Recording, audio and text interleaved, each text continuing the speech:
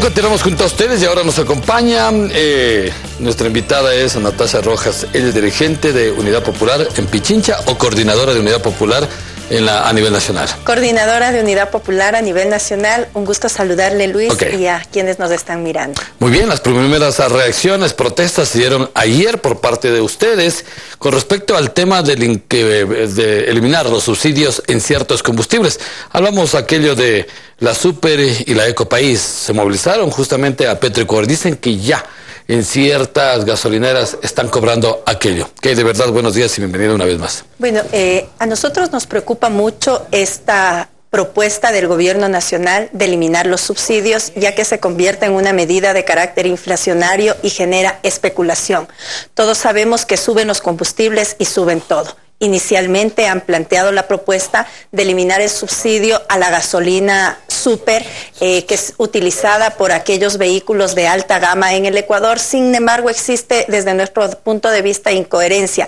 Mientras el Estado ecuatoriano recuperará por esta medida aproximadamente 144 millones de dólares, nada más ni nada menos a las 60 empresas más grandes del país, producto de la denominada remisión, se les perdona 1.600 millones de dólares. Un poco la lógica es que allí están los recursos y no se debería tomar medidas que afecte al pueblo ecuatoriano. El tema ya está.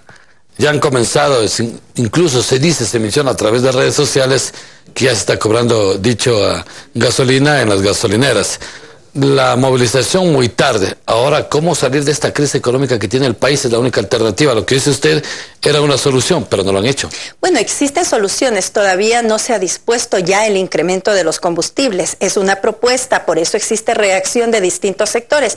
Yo creo que hay alternativas frente a la crisis que vivimos en el Ecuador. Por ejemplo, la eliminación de la intermediación petrolera, con lo que el Estado ecuatoriano podría recuperar 480 millones de dólares. ¿Por qué no ponemos un techo de 10 salarios mínimos vitales a los funcionarios públicos, que nadie gane más de 3.800 dólares, con lo cual cada año el Estado podría recuperar 600 millones de dólares? No es posible que mientras el Ecuador se debate en una crisis, que mientras el salario de los trabajadores es de 380 dólares, existan funcionarios como el gerente del Banco del Pacífico con un sueldo de 15.000 dólares o el señor Diego Guzmán de Seguro Sucre con un salario de 8.900 dólares.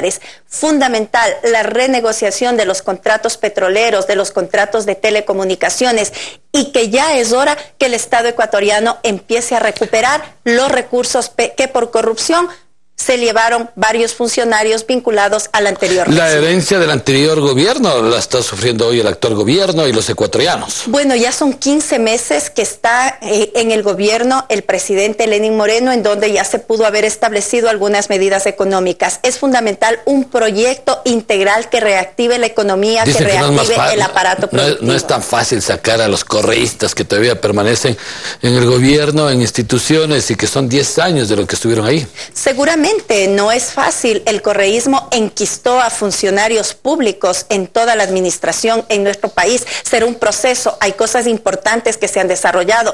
Yo creo que uno de ellos es ir recuperando poco a poco la institucionalidad, ir desmontando todo ese aparataje correísta que se dejó implementado. Son aspectos positivos importantes, pero en el ámbito económico o beneficiamos a los mismos de siempre que han usufructuado de los recursos del Ecuador, o damos un golpe a la economía del Estado ecuatoriano vinculada principalmente a los sectores populares. También cuando usted conversa con la gente en los sectores populares, dicen qué pasó con las universidades, qué pasó con la generación de empleo, qué pasó con los incentivos para los pequeños productores, etcétera. Es decir, aquellas medidas de carácter social y de carácter económico que benefician a los sectores populares aún no son evidentes, y el presidente de la República tiene una gran responsabilidad en aquello. Ok, dentro de ese marco hay que mirar el tema económico del país.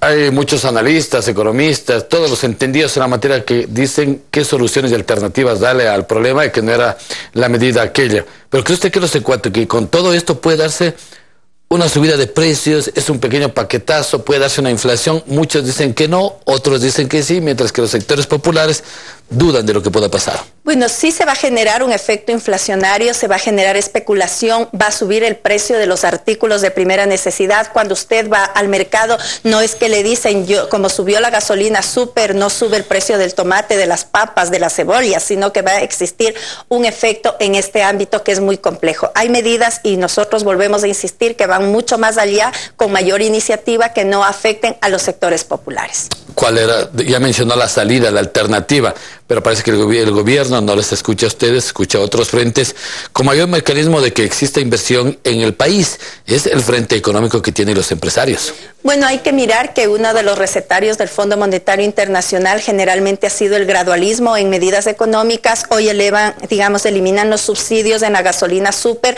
luego posiblemente nos dirán los que consumían gasolina súper se pasaron a gasolina extra, luego el diésel, luego el gas. Es decir, podría implementarse medidas denominadas gradualistas en el Ecuador. Hay que estar muy atentos, es necesario hacer un llamado a la unidad nacional, a la unidad de todos los sectores ecuatorianos para recuperar nuestro país, pero la recuperación de nuestro país, la reactivación del aparato productivo pasa por la toma de medidas en el ámbito económico y social que no afecte a los sectores populares. ¿Ustedes van a seguir protestando en las calles, en el país, en las ciudades grandes? Nosotros, como siempre lo hemos hecho, vamos a seguir dando nuestras opiniones, vamos a seguir dando nuestros puntos de vista, pero en lo fundamental, planteando alternativas y propuestas para resolver y enfrentar estos problemas. Lo que dicen ustedes es la alternativa, la solución, porque solo puede quedar en una simple protesta, manifestación, pero la que toma es el gobierno. ¿Han podido dialogar con el gobierno? Así es, no, nosotros no hemos dialogado con el presidente de la República, lo hemos hecho los distintos planteamientos a través de los medios de comunicación,